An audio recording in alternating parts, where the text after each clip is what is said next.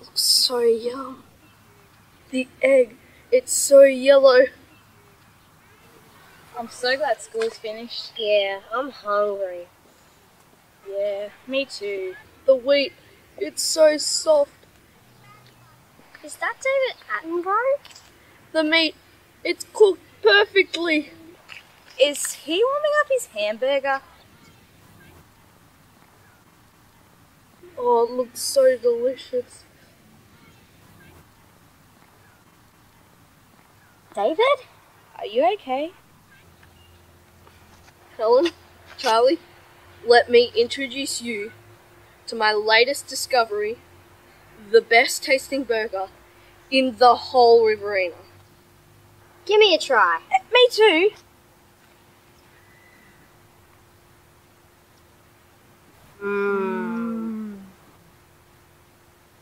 What's the secret? Can you keep a secret? Yes.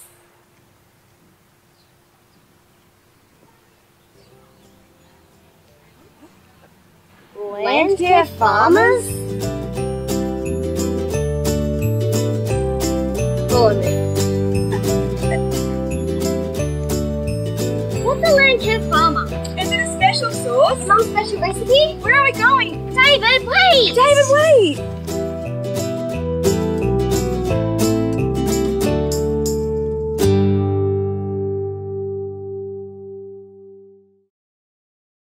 So David, Helen and Charlie head off out of town in search for answers. Why does that hamburger taste so good? The next stop on their journey is the Pincott's farm at Holbrook. Sam, Prue and their girls run Holbrook Paddock Eggs, an organic egg farm. So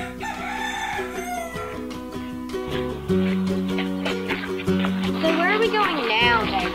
Well, this is where the eggs from my burger came from. They were good eggs. Yeah.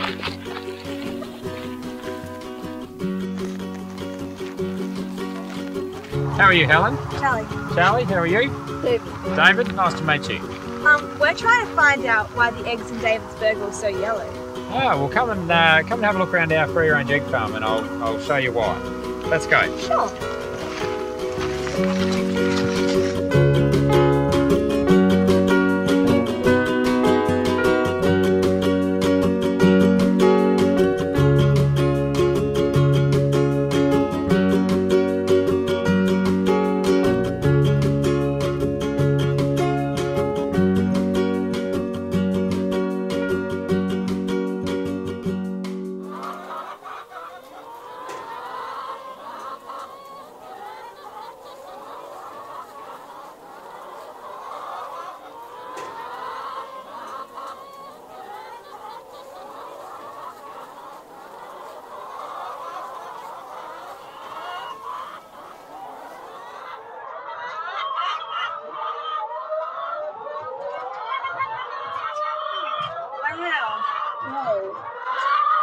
Are these the eggs that you're being laid? Absolutely. So how come the eggs are so yellow? Because we move our sheds every week onto a nice fresh part of the paddock, the hens have always got plenty of fresh grass, and in that fresh grass are lots of insects, grubs, worms, all the things that a chook really likes to eat. So it gives it a nice, natural, well-balanced diet. How do you tell if the chooks are happy? For a chook to be happy, they want lots of space to roam around in. They want lots of fresh area where they can scratch and find the worms and bugs in the grass. They want to have dust bars, so they want lots of room and just a natural area that they like to scratch and forage about in. How do you keep the chooks safe from wild animals? On our farm, we have some special friends that live with us. They're called Marima dogs, and they're an Italian guard dog who live with the chooks out in the paddock, and their job is to protect them from any foxes or other wild animals. How do you collect the eggs?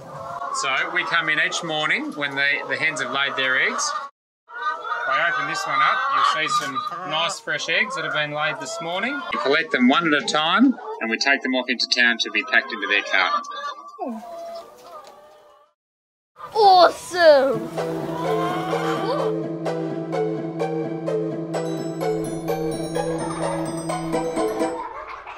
So the paddock is really big, but you've only kept the chooks down in one end. Yeah. Why is this? That's right, David. So we run the farm under a rotational grazing system or a planned grazing system, so that we got the cattle and the chooks. The cattle are normally just in front of the chooks, and then the chooks come in behind. And then we give the rest of the paddock a big rest so that the plants can fully recover, and we get a nice big body of feed to grow up. And again, then all the insects and grubs and bugs can work their magic and provide that healthy system for the plants to grow in. Rotational grazing. First the cows have their feed, and then the chooks, and then their trusty guard dogs follow from paddock to paddock. Cool!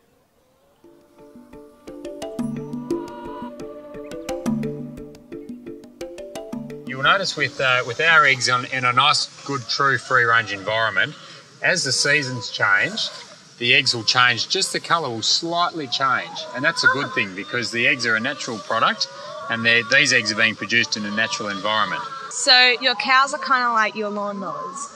That's right. The cows are an important tool for us.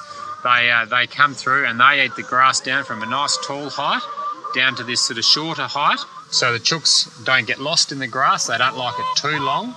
But we like to keep enough cover here that we're protecting the soil. We're making a nice environment for all the worms and the bugs and the grubs and all the important insects and things that we need in our farming system. And so that's why we've got lots of ground cover left. So even though we're heading into summer now and we've got a lot of dry grass, we've still got some nice green grass coming through here because we've kept our ground cover, which means when we do get rain, that these plants can still germinate and grow. The eggs will still have a nice colour to them, but as we change into autumn and spring and the spring grass gets really nice green lush grass, that's when you'll see a really bright vibrant orange yolk. Okay?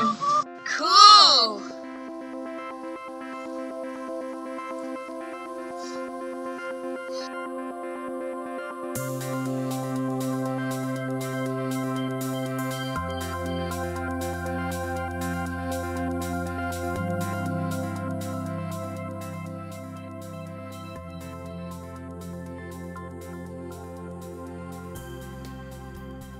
How are the paddock trees important? Well, the paddock trees play a really important role on our farm, as they do on any farm. For the hens, they provide really valuable shade and shelter, especially during the summer days or on those really hot days. The hens need to get in the shade, keep nice and cool. They also use the area around the trees because they scratch around after all the bugs and grubs again. They then use all that dirt that they've exposed to help clean themselves in a dust bath. The trees are also just really a valuable asset for us in that they provide the habitat for the wild birds that we really encourage on our farm, and all the other insects and caterpillars and bugs and grubs and everything that we want in our healthy ecosystem. So we're trying to encourage other trees to grow on our farm as well to help bring in that the extra wildlife and the habitat that we're wanting. So we've planted other trees in plantations, and also through our grazing we're allowing a lot of other trees to naturally germinate and grow as well, which will be really terrific. So, do you have any other native animals besides the birds? Yeah, we do, and we encourage all sorts of native animals. So we've got the traditional ones, like we've got kangaroos, but we're seeing more echidnas coming back. We've got possums, greater range of birds, lizards, and that's all really important to us in our ecosystem and the well-being of the farm and the general health of the farm. Ah, so those old paddock trees are really important. Charlie, Helen and David learnt that it can take up to 150 years for a tree to form a hollow big enough for a possum. Ah!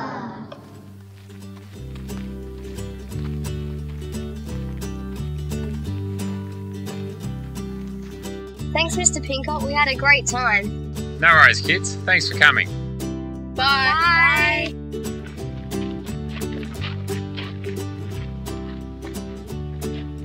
That was amazeballs. What's amazeballs? My favourite thing was holding the chooks. My favourite thing was collecting the eggs. Me too. Oh no. So remind me why the eggs were so yellow?